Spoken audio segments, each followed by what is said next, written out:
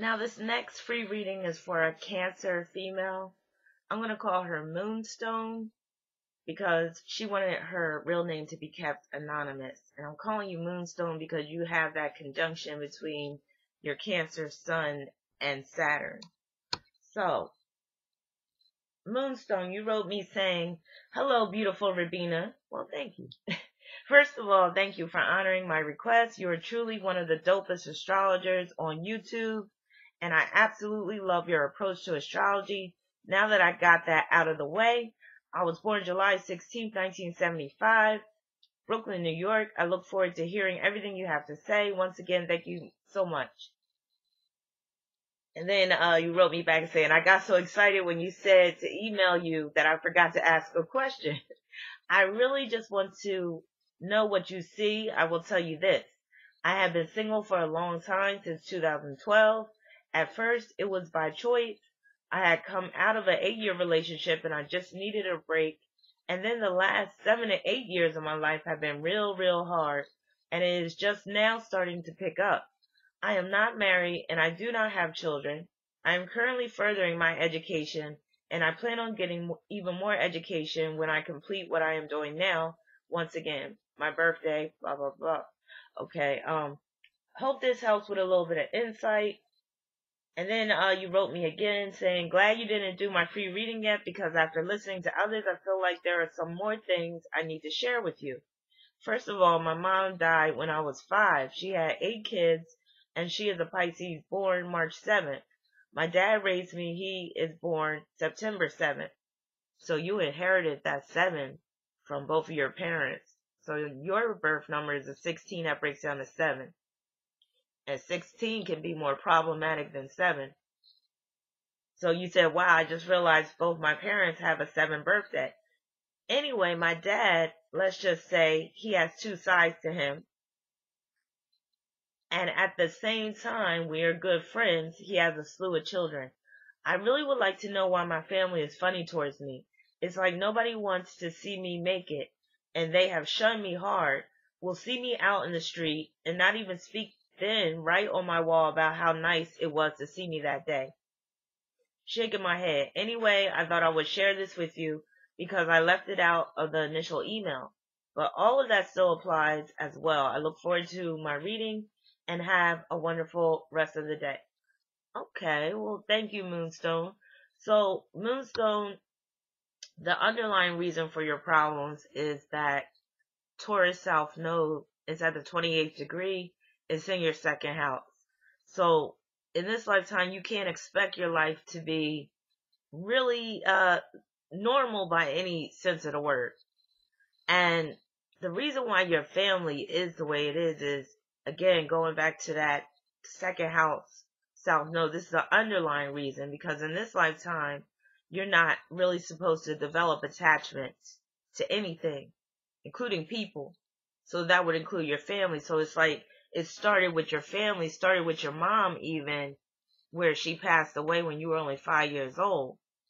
Now you have Moon conjoined to Uranus, and that could deal with where you're in a family where there's really no outward displays of love and affection and nurturing, and where, you still might be connected to your family, but there could even be that phoniness with them, just like how you mentioned, where, they act funny towards you, and they really don't want to make an effort to really, maintain a close relationship with you. But then, they'll see you out in the street, and then you said right on my wall about how nice it was to see me that day. So that right there, again, stemming back to your Taurus South Node in the second house, that's that superficial shit, because Taurus is a very superficial sign. So in this lifetime, you have to really step away from that which is superficial and deal with that which is more meaningful, that which, deep, intimate connections is what you need to form, and that deals with your North Node being in Scorpio. And it's in the 8th house. So you have your nodes at the 28th degree. So that 28th degree can produce situations where it's cyclic in nature. So your life basically runs in cycles. Cycles are ups and downs. So right now you're in the down cycle because you said that you've been single for a long time, and you said the last 7 to 8 years of your life have been real, real hard. You said real, real, real hard. And it's just now starting to pick up. First of all, with that Scorpio North Node, you could expect your life to be hard in various areas. So just come to welcome the challenges that that Scorpio North Node will bring, because that Taurus South Node means that you're coming from a position or a past life of having a very secure and peaceful existence. But in this lifetime, that Scorpio North Node is not going to allow that to happen.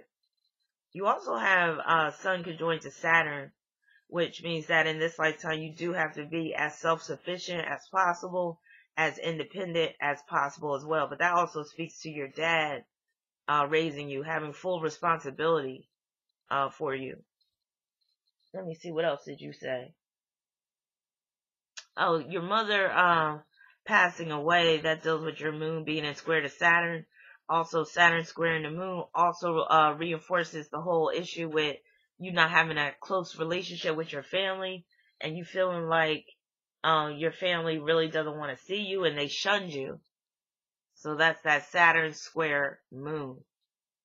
So in this lifetime, you have to basically have family that's more so, I'll say, you could have a friend that's more of a family member, or that feels more like family than your actual family, because you got that moon conjoined to Uranus. But that conjunction between moon and Uranus does have me quite concerned, because it's in your seventh house. And number one, that can deal with being single for quite a while. But number two, if you're in a relationship or marriage, that can represent a man that has a female friend that he's involved with, whether it's sexually or emotionally, and that can cause problems in your relationship. So you might, if you're in this relationship with this guy, or even if you're married, you might even know of this woman, but you may not know how far their relationship goes. Like, she could be a mutual friend of yours, and then you find out that your man and her have been sleeping together for the past 10 years. So you just got to be very careful when it comes to choosing a mate with that moon conjoined to Uranus in the seventh house. Also, that can bring issues with his mother as well. Your mother-in-law, if you were to get married. So there's a good chance that you won't get married in this lifetime because of that conjunction in the seventh house. And with that Scorpio North Node, you do need to be open to having, different types of relationships where it's not necessarily that normal type of relationship, because Taurus deals with normalcy. So with that Scorpio North Node, you might have to share a man. And it may not be willingly. It might be because, like I said, scenario where your man has this friend and he's been friends with her for years, so he's not looking to get rid of her because he values her. But at the same time, he's cheating on you, all that type of stuff. Let me see what else you wrote. But I think I pretty much covered your concerns. And you mentioned, you were going to go back to school and all that. You do have Sagittarius on your ninth with Jupiter and Aries in your first. And that could deal with where, yes, you do continue to go back to school to get more and more education, because you really do identify with the education that you've acquired. So that is very important to you in this lifetime. So you might even decide to, might even want to think about teaching at some point. But yeah, if you have any questions, you can either send me an email, you can write a comment in the comment section, but let me know what you think. And if anybody would like a chance for a free reading, you can go to my website. Oh, I'm sorry. I'm sorry, I haven't got much sleep. So, I'm about to go to sleep after this free reading and then wake up and do some more. But, oh God. Okay. If you would like a free reading, you can send me an email, put free reading on the subject line. And if you would like an in-depth reading now, you could go to my website at rabina.com. Peace and many blessings.